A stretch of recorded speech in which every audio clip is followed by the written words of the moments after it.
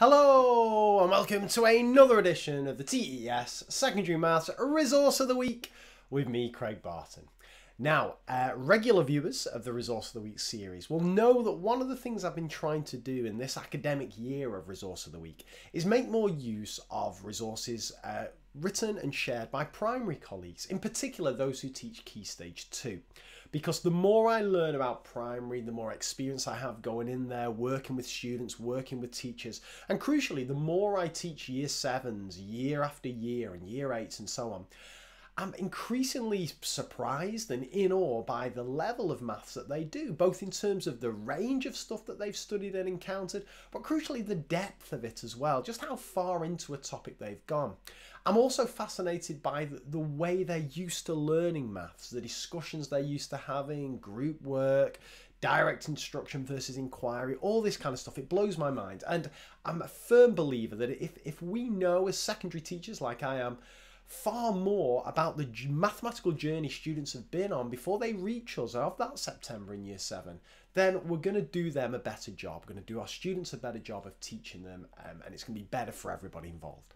So I have made a conscious effort to be on the lookout for really high quality primary resources for two reasons really. One, so I get that better look, I'm better informed in terms of what my students have experienced in maths, but also selfishly, so I can nick them and use them because there's such a massive crossover, particularly between year 5 and year 6 maths compared to year 7 and year 8 maths, that some of the best resources out there I need to be using in my lessons. And I'll tell you what, wait till you see this one. It's flipping brilliant. So year 5 maths plan, decimal place value, essential maths, and essential is the right word for this. So essentially, it's kind of like a scheme of work, but for a particular unit, if that makes sense. A unit plan, a medium-term plan, whatever you want to call it. And it's fully resourced. It consists of a load of PDF documents, but the main one is this first one here that essentially has the learning sequence. So bear in mind, this is year 5. So for those of you not involved in the UK, we're talking 9 and 10-year-olds here. So we have the standard stuff that you'd expect, national curriculum statements, related statements, key concepts, and so on. I like this. Shows you a great kind of step through where this sequence is going to start from and end at. I like that. But now we get to my favourite bit straight away. They're pulling out the big guns on page 2. Destination questions. Now, I know what I'm about to say now is stating the obvious, but sometimes the obvious needs stating, particularly for someone like me.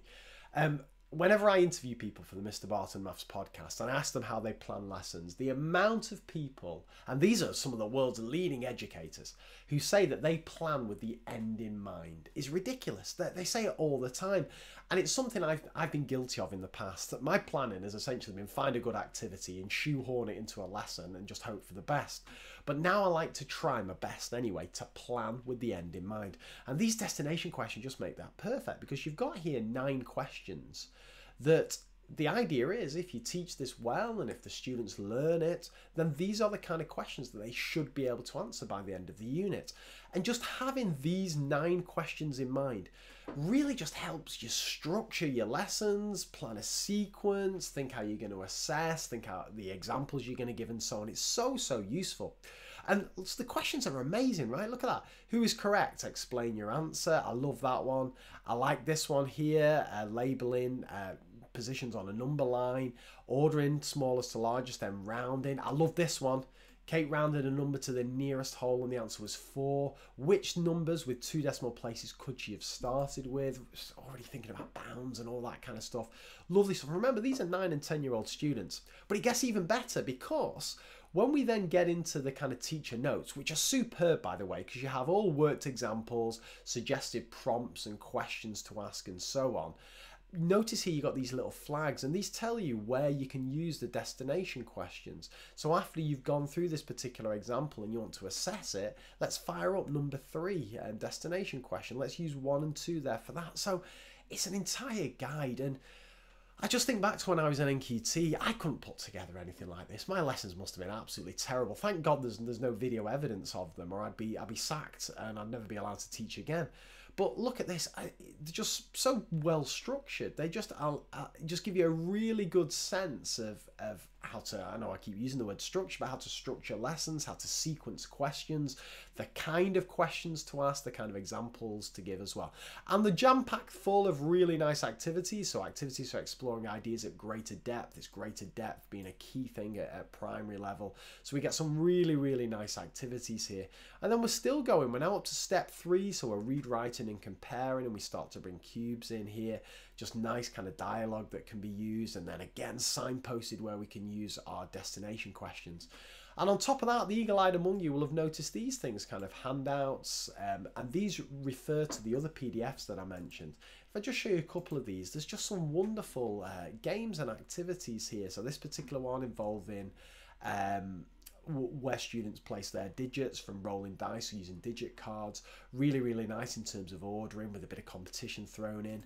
And my favourite one's this decimal range, which is the very final activity once students have gone through this.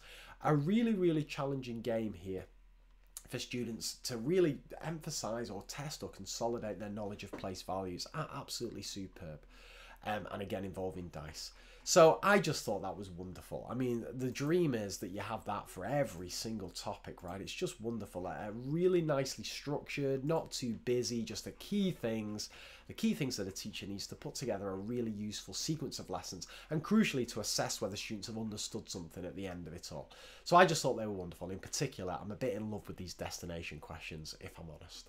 So if you find this useful, hop onto the resource page, leave a review, leave some thanks, particularly if you're a secondary school teacher, because I think that I know certainly anytime I produce a resource and a colleague from primary says that they like it, it's really, really special to me to think that the work I'm doing goes across key stages, and I can only assume it's the same vice versa. So if you're a secondary colleague and you've used this and you found it useful, hop on and share, because it's always nice to thank people when they share resources and other people find them useful. Anyway, I shall return with a fresh resource of the week next week. Take care of yourselves. Bye for now.